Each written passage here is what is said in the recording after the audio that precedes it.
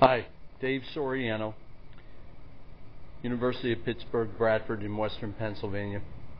In my fuels course next semester, I will be showing students a range of different energy-related experiments.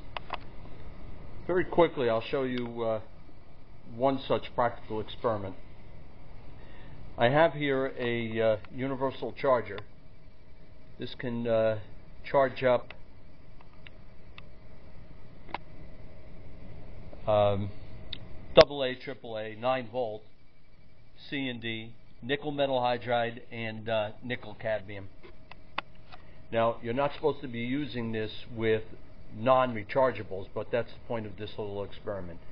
So, with a little multimeter, I have in there right now a 9-volt battery, non-rechargeable, and I'm attempting to charge it up. The voltage on it, the potential, had dropped well below 9 volts. It was about 8.5. So I'm attempting to recharge it. And I have it hooked up to an inverter, AC-DC inverter. So I'm providing the AC to the charger. I've had the battery in here now for about 15 minutes, potential steadily increasing. And the inverter itself is hooked up to a 12 volt. These come from Hobbyco. And we solar charge them up in our greenhouse. We have solar panels there. And I've used this smaller amp hour, 12 volt, or the larger one. Now, what I would normally do is hook it up with a timer.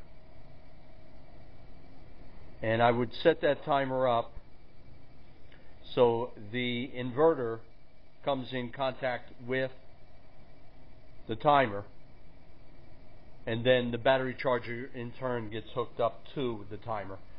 I would recommend, when charging up any non-rechargeables this way, that you let the charger go for half an hour, then let the timer shut it off, let it rest for about 15 minutes, and then let it go for another half hour.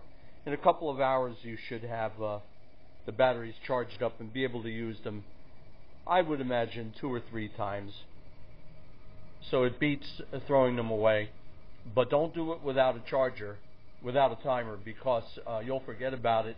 The batteries will overheat. They could possibly explode.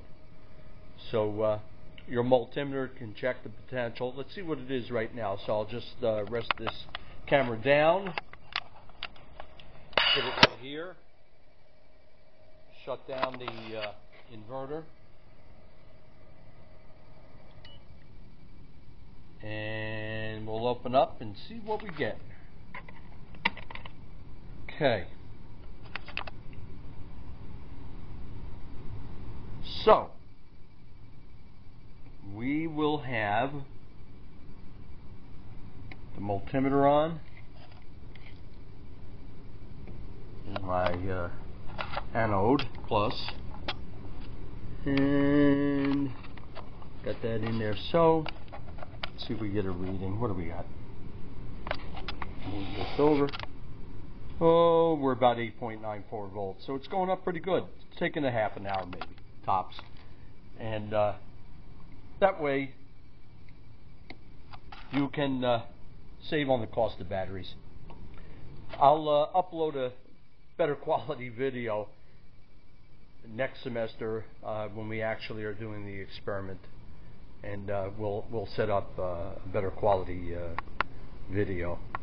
Hey, thanks for watching. Bye now.